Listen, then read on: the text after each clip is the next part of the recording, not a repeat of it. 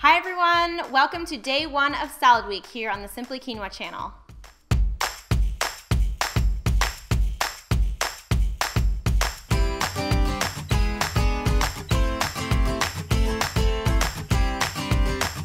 We are kicking off our week of salads with this seasonal autumn-inspired salad that I know you guys are absolutely going to love.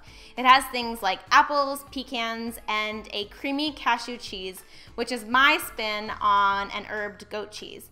It pairs really nicely with the maple tahini dressing that we made in yesterday's video, and it just has all of those lovely fall flavors that everybody loves this time of year. So if you are ready to dive into today's recipe with me, keep on watching and we'll get started.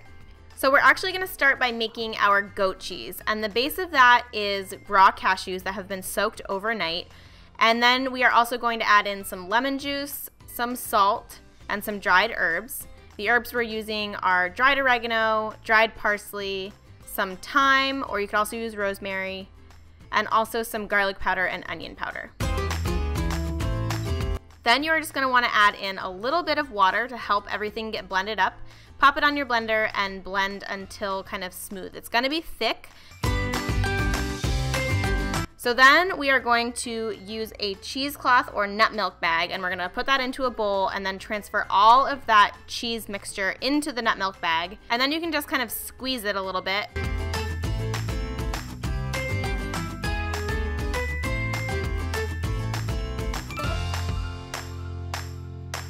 And basically we're gonna wanna drain it. So how I did it was by using a chopstick, and I just wrapped the top of the bag around the chopstick, secured it with a paper clip or binder clip, and then I just let it rest in this jar overnight to let some of the liquid drip out.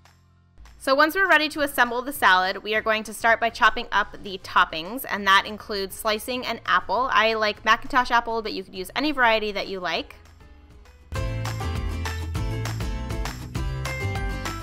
And then we are also going to thinly slice about half of a red onion. A shallot would also be delicious here, but I happen to like the crunch and bite that red onions have. And then we go to our cheese. So you're just gonna unwrap the cheese, and you will see that it has thickened up a little bit. Mine actually didn't drain off all that much water, but it is a nice creamy texture like goat cheese, and you can see all the herbs in there, and it's perfect. So we are going to first assemble all of the salad and put the goat cheese on top. So we're using a base of arugula, and then we are adding our sliced apples, our sliced onions, and our pecans, or pecans, however you like to say it. And finally, we are finishing off with the little goat cheese balls. So here is the finished salad. Then we are just dressing it with the maple tahini dressing that we made in Sunday's video, and it's time to dig in. This is such a healthy, delicious, seasonal salad that I have been really enjoying, and it's perfect for fall. And there you have it, my friends. That is how to make my apple, pecan, and arugula salad. I hope you enjoyed today's video and recipe. If you want to see the full instructions and ingredients, I will leave a link to the blog post so you can also see more pictures in the description box below, or you can just go to simplyquinoa.com and it should be right on the homepage.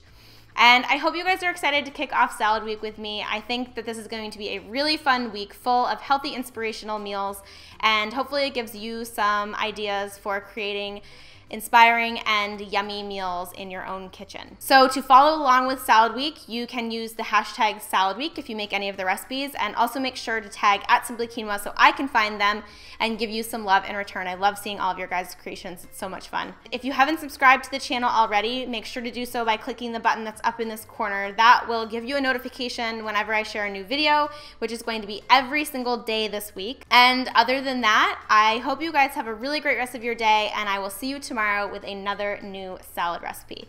Talk to you guys later. Bye.